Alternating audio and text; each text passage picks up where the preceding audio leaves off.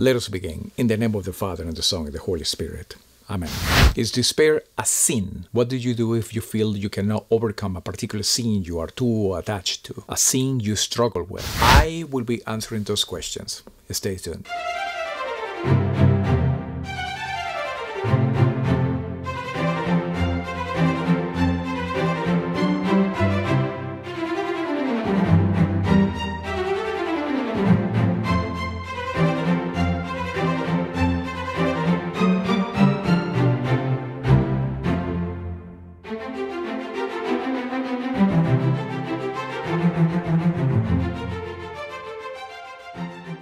Hi, I am el señor Moreno. Okay, that's nice, but is despair a sin? Of course. What do you mean, of course? The sin of despair is a trespass against faith.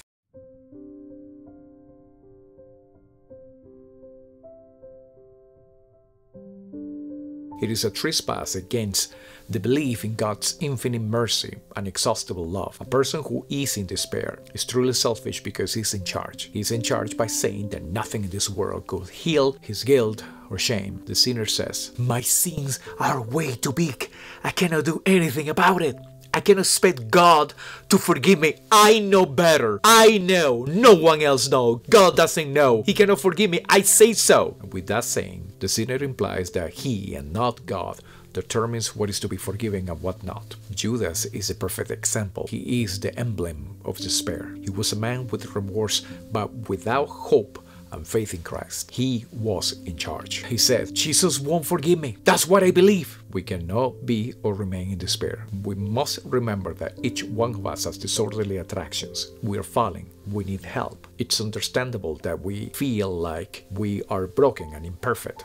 That's okay, but we must bear in mind that it is impossible not to sin. See what St. Paul tells us in Romans chapter 3 verse 23. "For all have sinned and fallen short of the glory of God." Above all, we must remember to walk away from being in charge. Let Jesus Christ call the shots.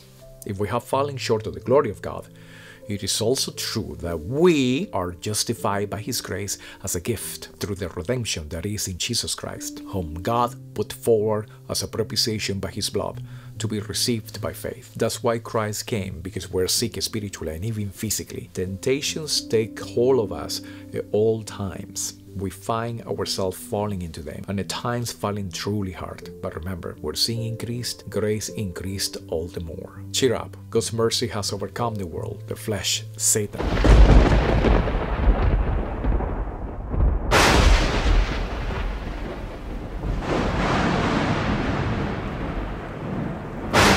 Take advantage of it. God conquered the world with His passion and resurrection. God is always willing and ready to forgive any sin we ask to be forgiven. Remember that the first thing that God ever told or said was this: repent. Jesus didn't show up saying quite cheerfully, "Welcome, welcome everyone. I love you all.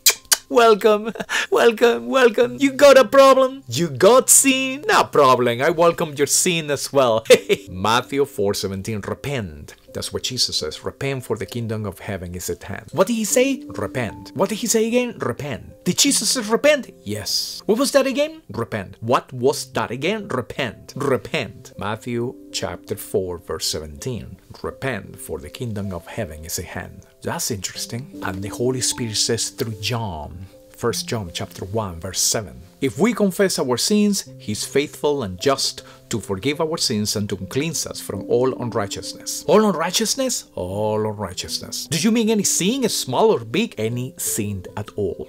It doesn't matter what kind or to what degree. Christ is willing and ready to forgive any sin at all, provided that the sinner has sincerely repented. Jesus wants you to repent. He cannot force you to love Him. He forgives you, and then that means that you are welcome Jesus. You are welcoming Jesus to love you and to rescue, therefore, because that's what we need. We need the love of Jesus. We need to have our guilt healed. Remember, guilt is like a wound. If you struggle with guilt, know that guilt is good. What do you mean good? Guilt is like a wound, but not like a wound on a finger. Ah! It is like a wound on the soul, very much as a wound on a finger warns you that you need a band-aid. A wound in the soul warns you that you need a spiritual band-aid, that you need spiritual healing from the doctor or doctors, that you need Jesus Christ. As long as we humbly ask the Lord for forgiveness with a repentant heart, our Lord, through the sacrament of confession, will reconcile us to Him. Indeed, St. Isidore justly states, all hope consists in confession.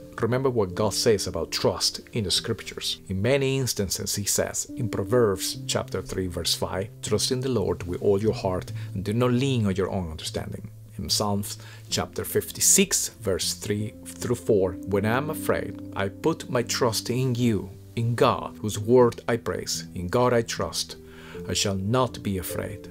What can flesh do to me? And in John, verse 14, verse 1, let not your hearts be troubled. Believe in God. The Catholic Church has an extensive history of bestowing help to those who struggle with utter despair. The Church provides the help quite efficiently. She relies on the Master Jesus Christ and His sacraments. It was Christ who gave the apostles, the co-founders of the Catholic Church, the authority to forgive sins. In John chapter 20, verse 22, Christ breathed on His apostles, giving them the Holy Spirit, and said to them, this is in John chapter 20, verse 22, receive the Holy Spirit. If you forgive anyone's sins, their sins are forgiven. If you do not forgive them, they are not forgiven. So Christ didn't give anyone, you and I, the authority to have our sins forgiven by talking to God directly. Just imagine talking to God directly in a car, in a park, driving on a highway, or in bed.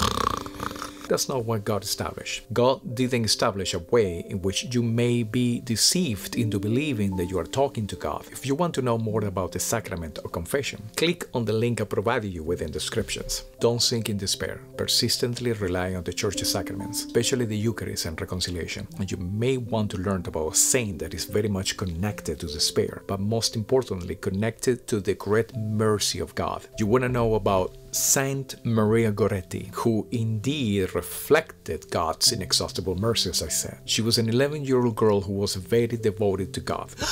Very devoted to God at that age. Yes, at that tender age. She felt victimized by Alessandro Serinelli, age 20. Alessandro tried to seduce her forcibly and even threatened to kill her. She would resist, but Maria refused. And refused fiercely. Then Alessandro stabbed her 14 times. She was rushed to the hospital, but she succumbed to her wounds. However, as she was dying, she forgave Alessandro. She is one of the youngest saints of the Catholic Church. Did she forgive her killer as she was dying? Yes, she did. Wow! I said that she reflected God's inexhaustible mercy. Remember that as Christ was dying on the cross, He prayed to His Father to forgive His killers. We read this in Luke chapter 23:34, quote, Father, forgive them, for they do not know what they are doing. Alessandro was found guilty, convicted, and thrown into prison. He regretted what he did, and he was indeed driven to despair. But he truly and sincerely repented, and even received a vision of Maria Goretti, who told him that she had forgiven him. Oh, just imagine. Alessandro went to confession and had his sins forgiven by Christ through his priest. Since Alessandro was not 21 when the tragedy took place, and that was the adult age in Italy at the time, he was sentenced to 30 years in prison as opposed to being executed. During those years, he became a model prisoner and was released after spending nearly 30 years in prison. He died a lay brother of a Franciscan monastery where he worked as a gardener and porter for the next 30 years. That's an amazing story. I can't believe it. Oh, you better believe it. Christ bestows the Church's sacraments. They are the only conduits of grace that are able to bring down the walls of any sin.